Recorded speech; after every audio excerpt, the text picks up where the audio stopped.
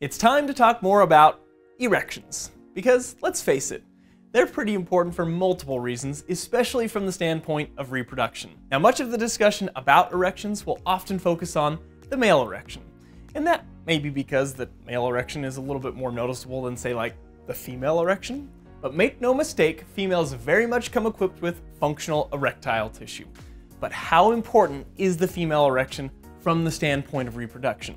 Because as we've already alluded to, a male erection and the release of sperm cells is pretty important when it comes to successfully completing reproductive intercourse. So does that female erection and climax also play a key role in successful reproductive intercourse?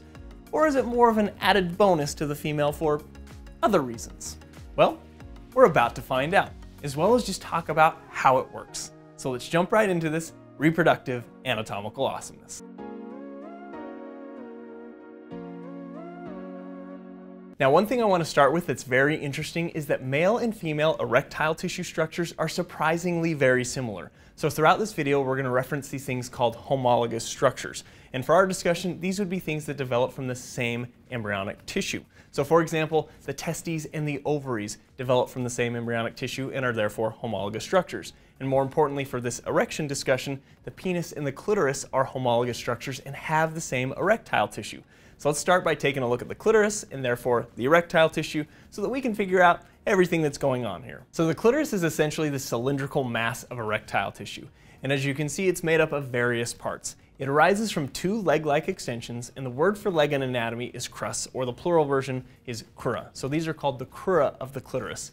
And the crura are located on the actual ischial and pubic bones on both sides. And as we take a look at this on the cadaver dissection, let me first orient you. This is an inferior view, or looking from the underside. And keep in mind, to get to this view, we also had to remove the external genital structures. So we had to remove things like the labia majora, labia minora. And you can also see some pretty large muscles here. These are often referred to as the groin or the adductor muscles, just again for another frame of reference. But finally, we can take a look at the right crus of the clitoris right underneath my probe here. The left crust we can't see because it's covered up by some of these tiny and even amazing skeletal muscles that we removed on the other side. But these skeletal muscles we'll talk about in just a little while because they get involved in helping to maintain the erection. Now, the crus, or the crura of the clitoris, will actually bend off of the pubic bone and come together and unite to form the body of the clitoris.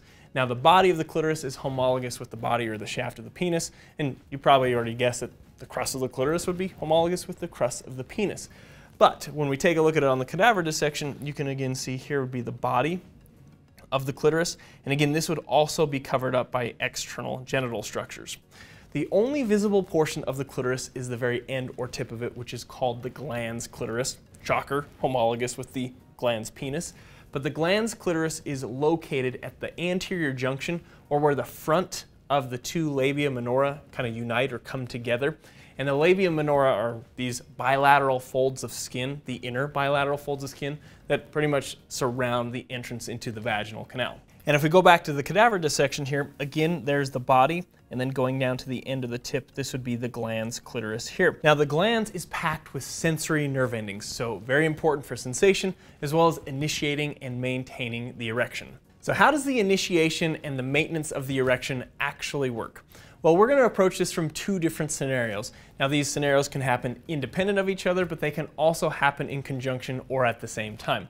So the first scenario we'll mention is simply just tactile stimulation or touch of the glans and other surrounding genital structures.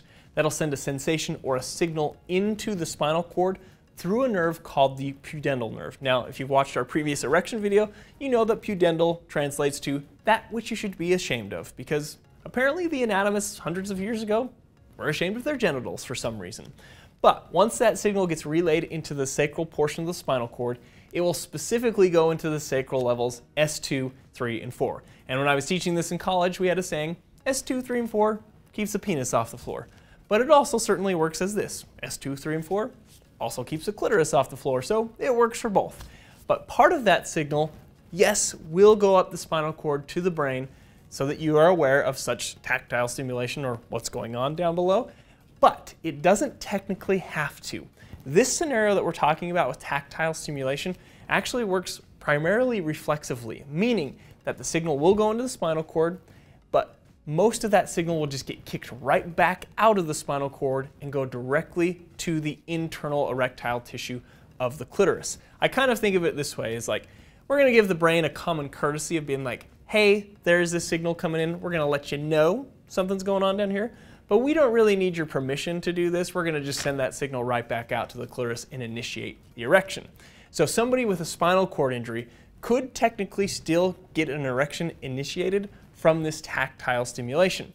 But that doesn't mean the brain doesn't get involved in initiating and maintaining the erection. It's just with that particular scenario, it doesn't technically need it. Now, we know that the best erections tend to happen with the brain and tactile stimulation working together in conjunction, meaning that the brain starts to send signals down from, say, like, you see someone that looks very nice to you. You have certain thoughts and imaginations. Even certain smells can be arousing. Maybe somebody whispers something in your ear that excites you in a very specific way. And that signal can come down.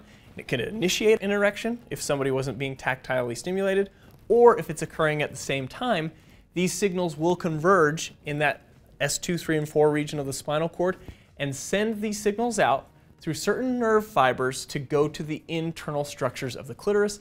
And these nerve fibers will release their neurotransmitters, which will then cause nitric oxide to be released within the erectile tissue. And this is where the magic happens. So if we were to take a cross-section or a cut right through the body of the clitoris, we would see that there's these two distinct masses of erectile tissue, or erectile tissue bodies, called the corpora cavernosa. Now remember, the crura came off the pubic bone and came together to form the body of the clitoris, and that's what these things arose from, those crura, and now we have the corpora cavernosa. And this is a vascular, cavernous erectile tissue. Vascular because there's lots of blood that can go in there, and cavernous because there's these hollow spaces or sinuses that are going to fill with blood. So nitric oxide has this powerful effect as being a powerful vasodilator. So meaning the blood vessels within will open up and allow for more blood to come into this erectile tissue, and also affects this cavernous erectile tissue by relaxing the smooth muscle within, so those spaces will enlarge to allow for even more blood to fill. Now, this will enlarge the clitoris. Obviously not to the same degree as, say, like an erection with the penis, but the clitoris will enlarge compared to its non-erect state nonetheless. So back to the question we had at the beginning of how important is a female erection and climax to the successful completion of reproductive intercourse, or just even reproduction in general, because there are artificial means to also do this.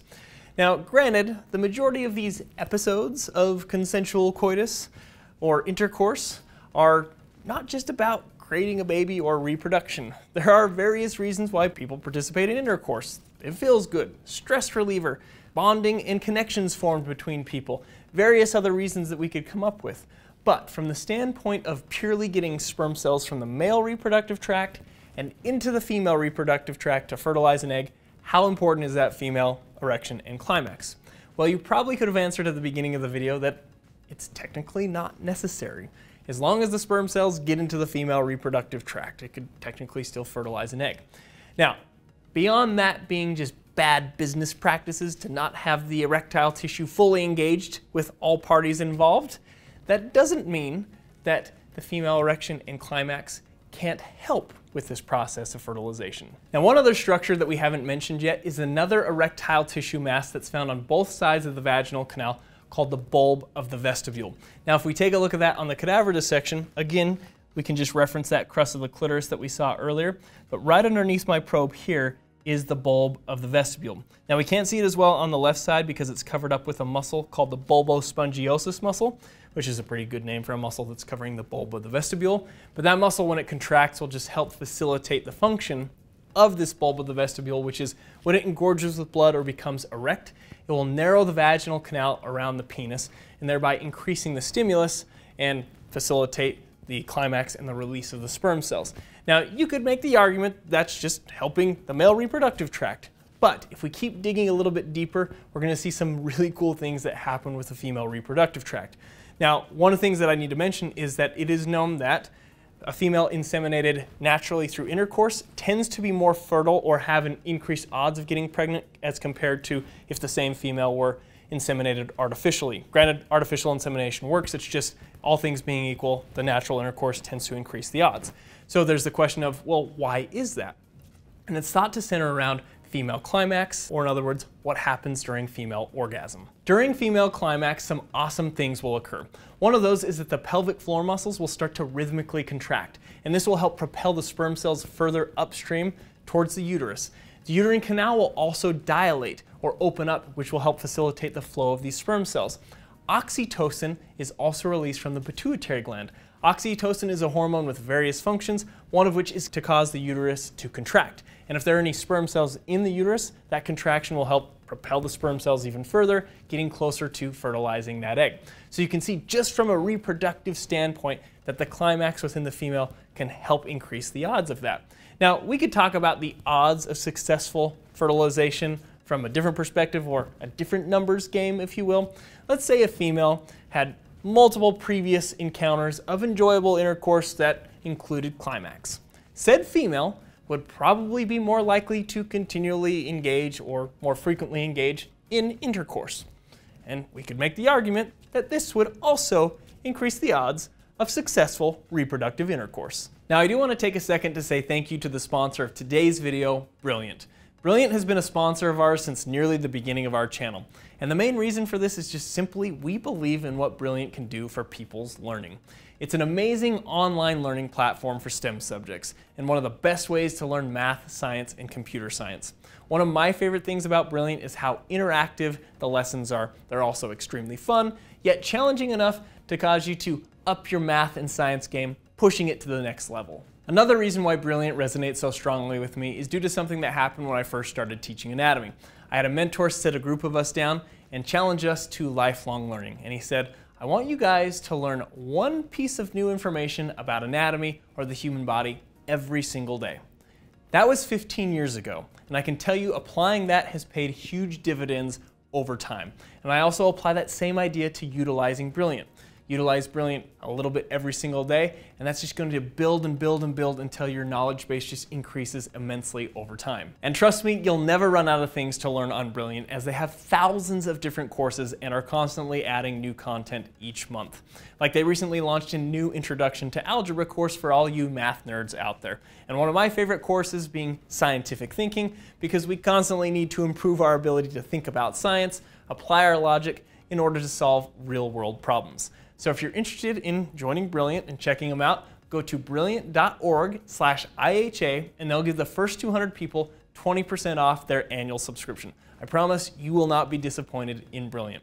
We'll also include that link in the description below. And thanks for watching the video today. Hopefully you learned some new things about reproductive anatomy. Like and subscribe if you feel the need. And of course, we'll see you in the next video.